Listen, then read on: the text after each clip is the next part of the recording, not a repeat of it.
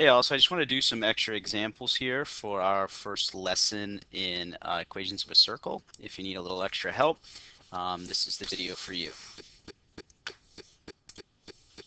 So the first thing we did was we talked about writing the equation of a circle if you knew what the center and the radius was.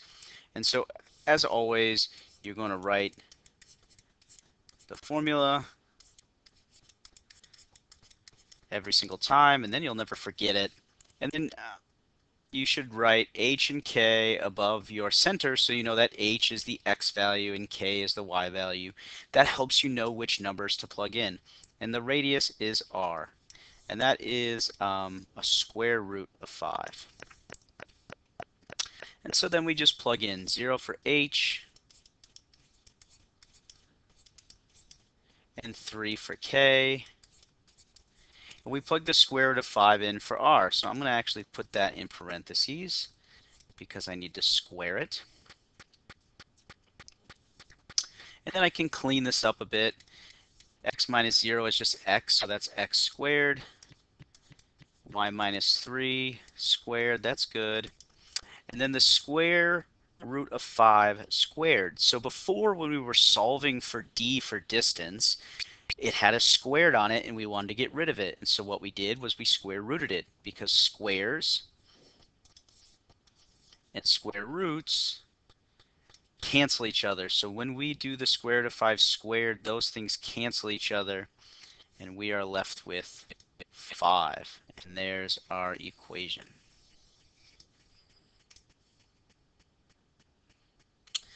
And I have another one like that. I'm always going to write my equation, and I will label my center HK. This is one of those unique ones where the center is at the origin, 0, 0. But I'll still do it the same way. I'll plug in 0 for H. Just in case you don't remember that's the origin and what it's going to end up looking like, you can just plug in 0 for H and K. And then I'm going to plug in the square root of 7 for R, my radius. And so x minus 0 is just x, keep the squared. Y minus 0 is y, keep the squared. That's what we get when we're centered at the origin. It's a special case. And then again, the square and the square root cancel, and so on the right side of my equation, I get the number 7.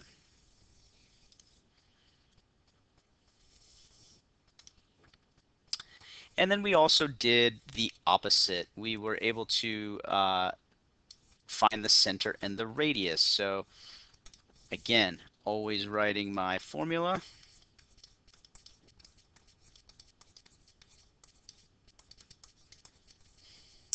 I know my center is going to be HK, and my radius is going to be R.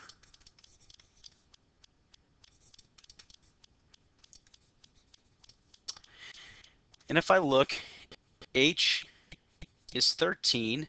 Since there's a plus in my equation, that means I plugged a negative 13 in, so H is actually negative 13. K is 7, and then there's a plus there. It's opposite, so if there's a plus in the formula, then there's a minus in the center, so that was a minus 7 for K. So there's our center, negative 13, negative 7. And then to get the radius, those two things need to be equal. R squared needs to be equal to 27. And like I just said on the previous page, and like I've said before when we did distance, to get rid of the squared, you square root. Squares and square roots cancel each other. You can go ahead and do this in your calculator if you want. The square root of 27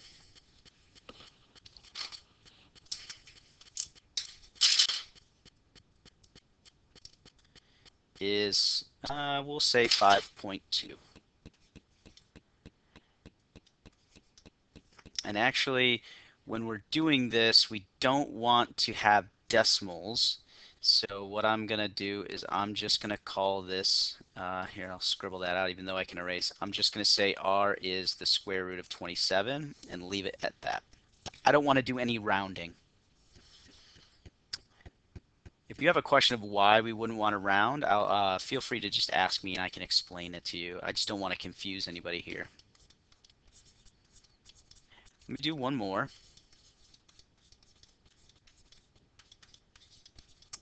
And I'll just invite you to pause, and if I'm going too fast, or rewind if you need to listen to me again. Our center is HK, and our radius is R. So H is 8. Since there's a plus in the equation, that means I plugged a negative in, so it's actually -8. K is 13. Again, there's a plus in the equation, so that must have been -13. It's the opposite. Whatever sign you see in the equation here, the opposite is going to exist in the coordinates of the center. Here, r squared needs to be equal to 16. And then we can square root both sides to get rid of the squared. And we'll get r is 4. The square root of 16 is 4. The two most important pieces of information when you're talking about the equation of circles are the center and the radius. We need to know how to plug them in. We need to know how to get them out of the equation. And then we can just write the equation if we have a graph. It's the same idea as, and I'm going to make this a bit smaller. It's the same idea as if we already are given the center and the radius. We just have one extra step. We need to find the center and the radius. So my center is right here at -4, -1. That's my HK. And then I can draw any radius. That's 1 unit. Even though it's two squares, you can see that 2 squares is equal to 1 on this graph. So r equals 1.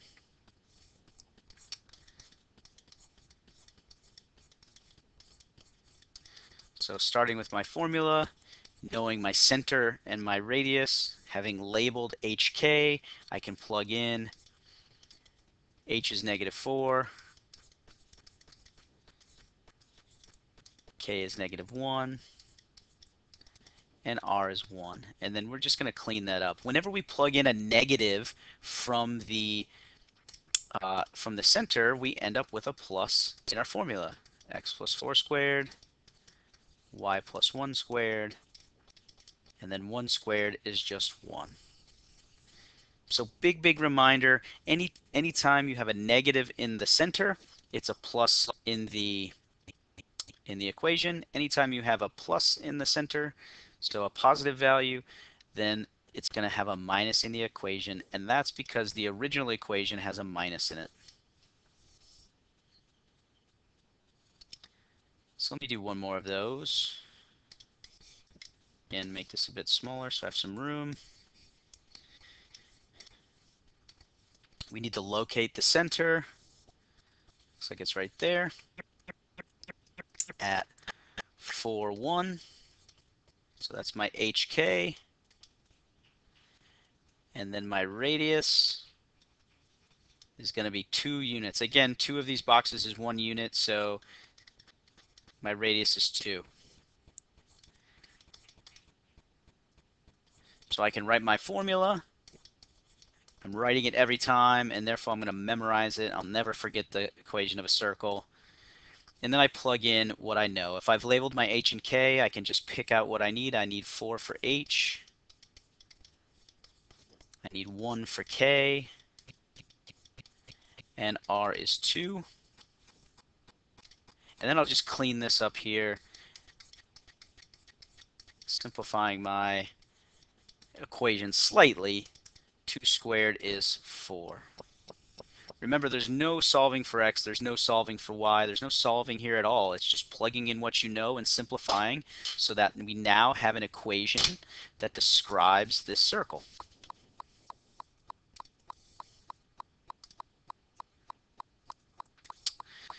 So the last thing I want to do is talk about identifying points on a circle. If a point is on a circle, that means that we can always plug the x value in for x of the equation, the y value in for y, and this whole side of the equation will be equal to the right side. So if I pick a point out and I plug x in for x and y in for y, and simplify this left side, it should all simplify to be equal to 27. And we can always find 4 points on a circle pretty easily. One way to do that is by graphing. So we actually picked out that this is from earlier in this video, that the center is at -13, -7. And actually, this is going to be a bad example, so let me skip to this one. Here my center is -8, -13, and my radius was 4. I want a nice integer as a radius. I don't want the square root of 27, so we'll do this one. So I can go plot this -8, -13 on a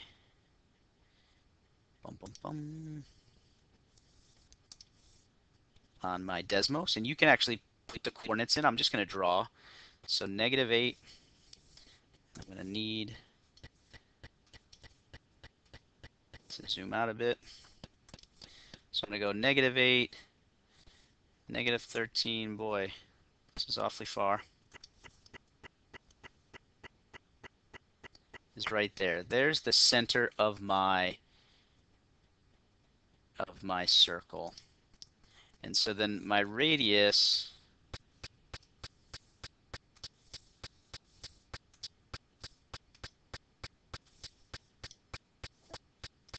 was 4. Okay.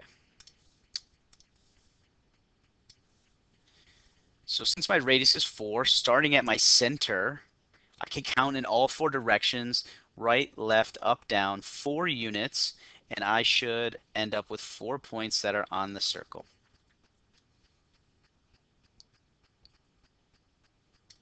Okay. So if I count to the right, 1, 2, 3, that point's on the circle. That is -5, -13. Oh, I didn't count far enough.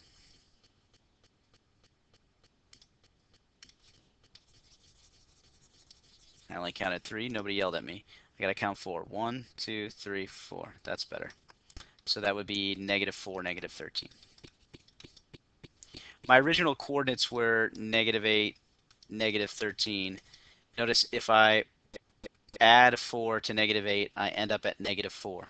That's another way to think about it. I could also go left. 1, 2, 3, 4. I could go left 4. That's the same as subtracting 4 from -8 and get -12, -13. My y value stays the same because I haven't moved up or down. Now I can go from my center and I can go up 4. 1, 2, 3, 4. My x value stays the same because I didn't move left or right. And I add 4 to -13, and that's at -9. Or I could go down from my center, 1, 2, 3, 4. And -8 stays the same because I haven't moved left or right. And it's like subtracting 4 from 13, which is -17. So I'll sketch kind of a rough circle here. And you can see that that circle would be centered at -8, -13. It has a radius of 4. And it would go through all 4 of those points. So you could locate 4 points for every circle. You know its center and its radius just by plotting the center and then going right, left, up, down, the measure of the radius, which in this case was 4, and finding those.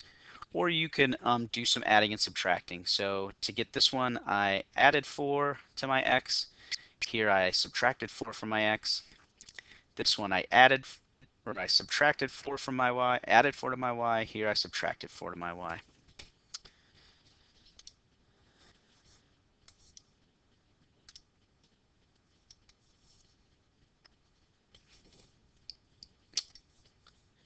And I'm going to do one more. Stick around if you want. Here, my center is at the origin. Since I just have x squared plus y squared, my radius squared is equal to 121. So real quickly, r is 11. The square root of 121 is 11. So I will plot that.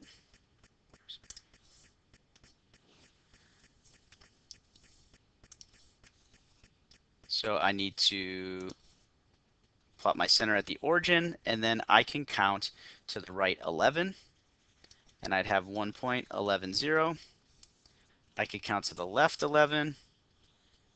1 point is negative 11, 0. I could count down 11 or up 11. I can't really make that happen here. So if I counted up 11, I would have 0, 11 as a point. If I counted down 11, I would have 0, negative 11 as a point. And so that would be 4 points on the circle just by going right, left, up or down, always starting at the center of your circle. Hope that helped you. If you still have questions, please feel free to ask me when you get a chance.